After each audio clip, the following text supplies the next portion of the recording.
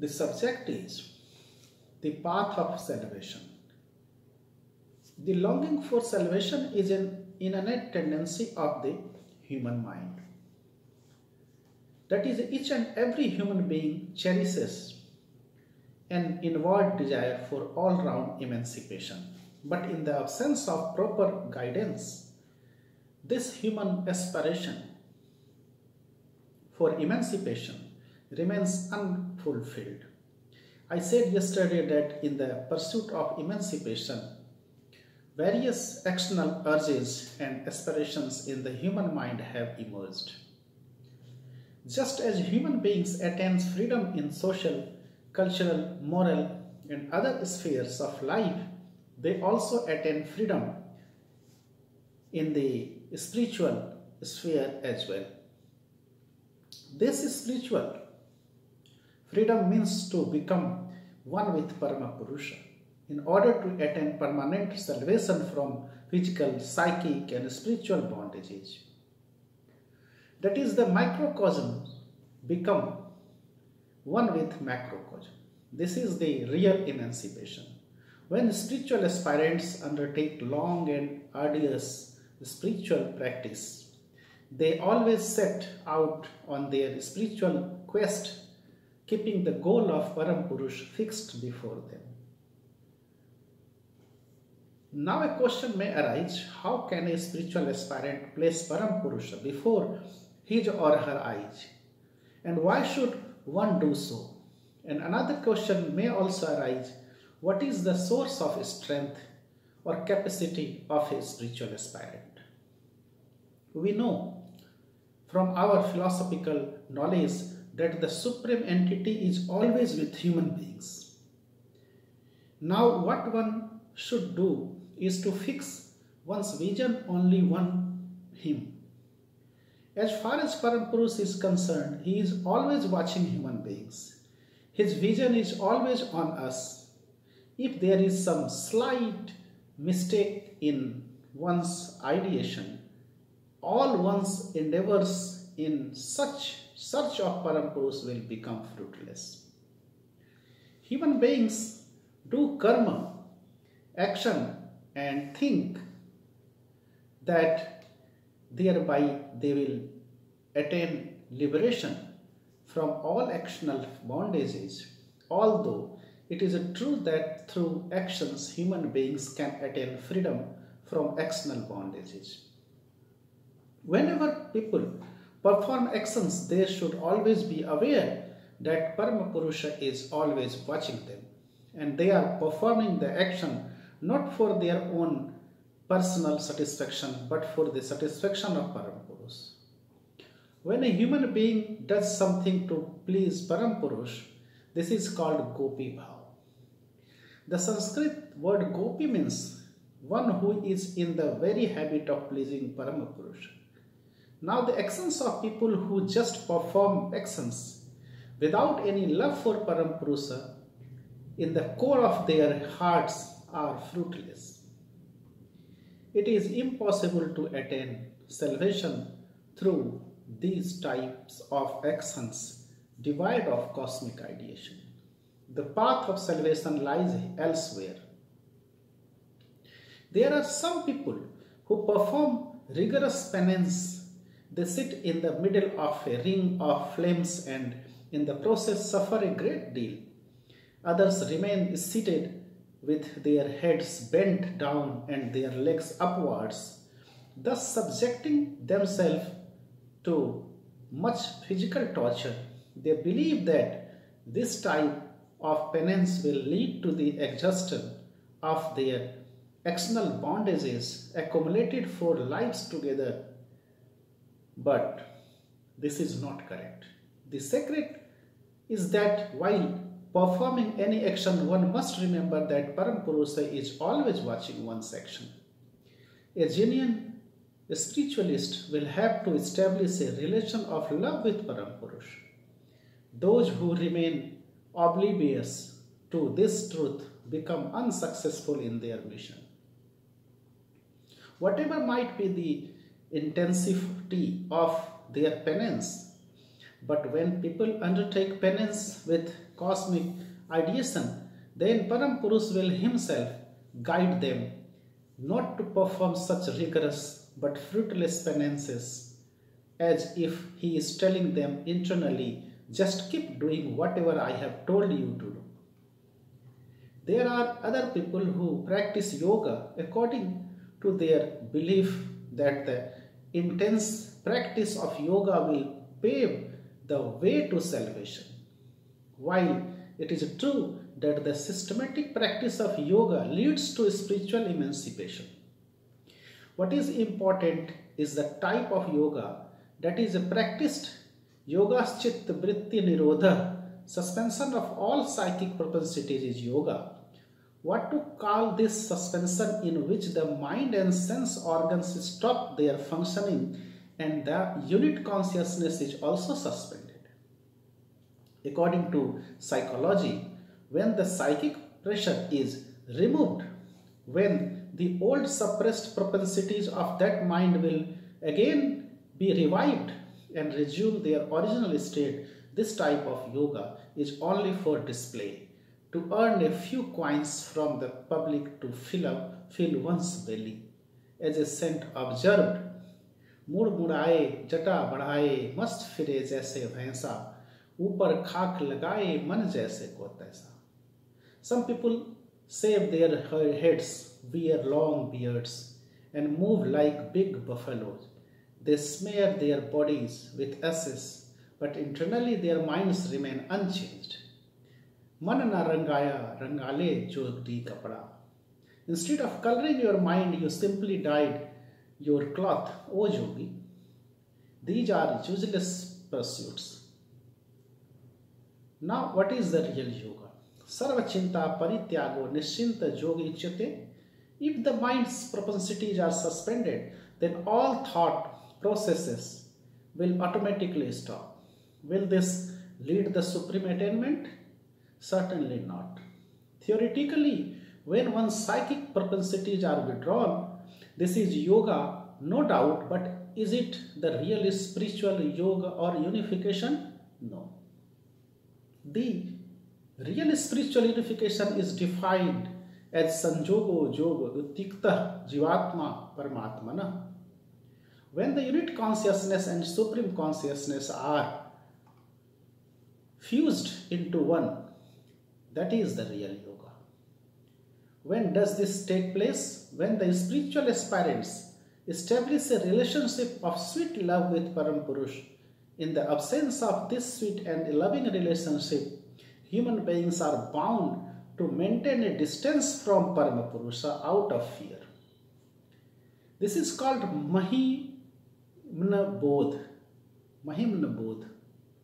in the scriptures. While Param Purusha is such a vast and exalted entity and I am such an insignificant creature, how can I go near him? This sort of inferiority complex on the part of a spiritual aspirant is immensely harmful, and spiritual aspirants must be aware of this. I may be a very small creature, and indeed a drop of water is very insignificant in comparison to the vast ocean of water. But although small, that tiny drop of water is inseparably associated with the ocean itself, that drop never thinks that because it is a mere drop, how can it be associated with the great sea? In the same way, the arduous yogic practice of spiritual aspirants becomes meaningless if they fail to establish a sweet relation with Param Purush. There are still others who think that through the cultivation of knowledge, they will attain Param Purush. Through knowledge, I will know the true nature of Param Purush, and thereby my mind will attain emancipation. This sort of thought is equally defective. How can one attain Param Purusha through knowledge? There is infinite knowledge. infinite strength and capacity in Param Purush. From whatever angle of vision one looks at him, one will never be able to fathom him. The amount of knowledge or power or memory that is in Param Purush is certainly lacking in an individual. Then with your small brain, with your shallow intellect, how will you understand him? So a person of knowledge is bound to become a 100% failure. How can one attain Param Purush through knowledge, which in human beings is so limited?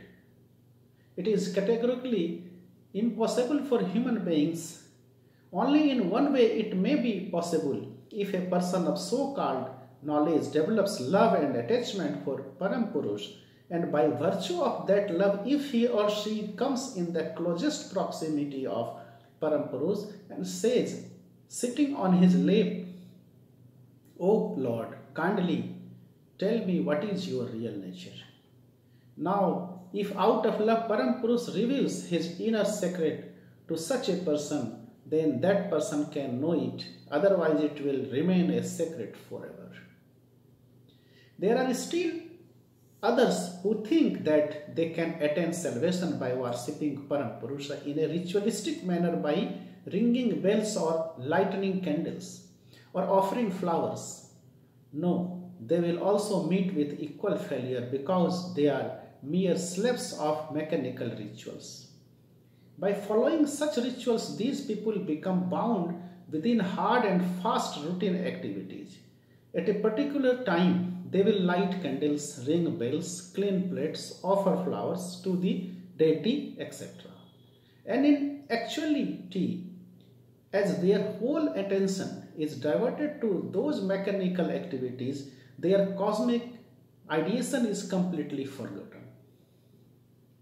You may have seen that in the worship of certain deities, some people are invited to the pandal, religious tent, and after a while they ask, well, the bell has already rung.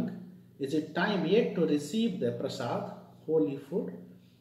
They have come to such a state that their minds remain concentrated on the ringing of the bell in the expectation of distribution of prasad. And there are some people who surreptitiously approach the priest and whisper into his ear, "Can you please ring the bell quickly?" As for those who chant the holy name of Krishna but have no genuine love for Param Purush, their minds are not on him. They are simply thinking of the word Krishna, and after some time their minds become diverted from the repetition of the word and become filled with undesirable thoughts, such as against whom they should file a lawsuit in the court, or whose field will be destroyed by their grazing cows, etc.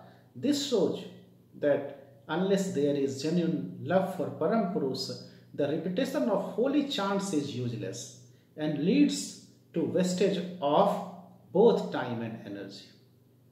Moreover, if during the repetition of holy names, Param Purush is not goal of one's mind, then the power attained from that jap or repetition may also be misused. Suppose someone is sitting in meditation for 1 or 2 hours and thinking all sorts of undesirable thoughts.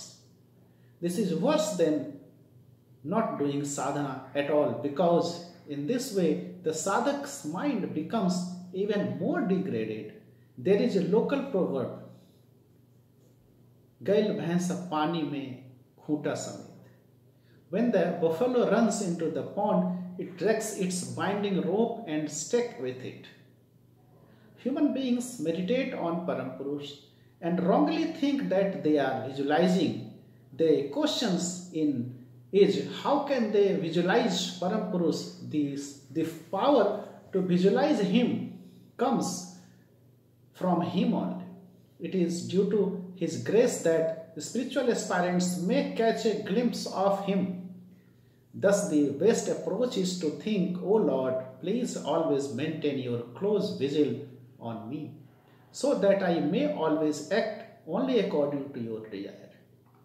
Now, who can think these types of thoughts? Only those who have deep devotion to Param Purush, and those who bear no love for him have nothing to say. If a person at the very sight of Param Purusha starts thinking within, "Oh, I have done so many mistakes," is this the sign of one's love for Param Purusha or a sign of fear? Similarly, while meditating, if one thinks, "Oh Lord, tomorrow morning I must encounter my enemy in the battlefield," during that time, do not keep your watch over me. These are not the ideal thoughts for a genuine devotee. They do not produce any good result. On the contrary, people should always think Param Purusha is the very life of my life. I must love him alone, and I will move according to his pleasure. He is the machine operator, and I am the machine in his hands. I will work as and when he desires. What should be the nature of one's love for Param Purusha? This entire universe is the creation of Param Purusha, and hence every microcosm is child of Param Purusha. If I serve each and every microcosm, he will be pleased, and that will be the only way to establish a sweet relationship with him. Is in no other way can it be done. Now, what is the need to arouse love and affection for him? In this way, spiritual aspirants themselves will attain bliss. But those who are A-grade devotees will say, we will establish a loving relationship with Parama Purusha, not so that we can derive pleasure from it, but rather so that he will be pleased thereby. Whether I get pleasure or not is immaterial. There is a story that once Lord Krishna fell seriously ill. Various medicines were administered, but the disease could not be cured. Many physicians were consulted, but no one could diagnose the disease. Finally, Lord Krishna himself was asked, "What is the medicine for this disease?" He replied, "See, here, if any of my true devotees agrees to give the dust particles of his or her feet, only that will cure my disease." Then the sage Narada made a frantic search throughout the world to find such a true devotee, but as was expected, nowhere could such a devotee be found. Whomever Narada approaches was shocked to hear such a proposal and protested, "How can we give the dust particles of our feet to the dear Lord? That would be the highest blasphemy, and for that we would be doomed into the lowest hell." No such devotee as Lord Krishna had suggested was to be found anywhere. Last Narada went to Brajbhumi, and there he explained the situation to the people. No sooner had they heard the news of Lord Krishna's illness than they cried out in chorus, "All right, we are ready to give our foot dust for our Lord." Flabbergasted, Narada asked them, "How can you say this? If your foot dust is smeared on the forehead of the Lord, will you not incur great sin thereby?" The cowards of Brajbhumi replied unhesitantly, "Perhaps we may incur sin thereby, and we are ready to enter hell for that. But if the dust particles of our feet can cure our beloved Lord, that would be wonderful." This is the epitome of devotion. And to please Param Purusha, we must develop this type of exclusive devotion. So you should always remember one thing, that your spiritual practice, your mundane activities, your worldly ideology, your social, economic and moral ideals in every sphere of your existence must be suffused with the ideation that you love your Lord, and you should love him for only one reason: to please him.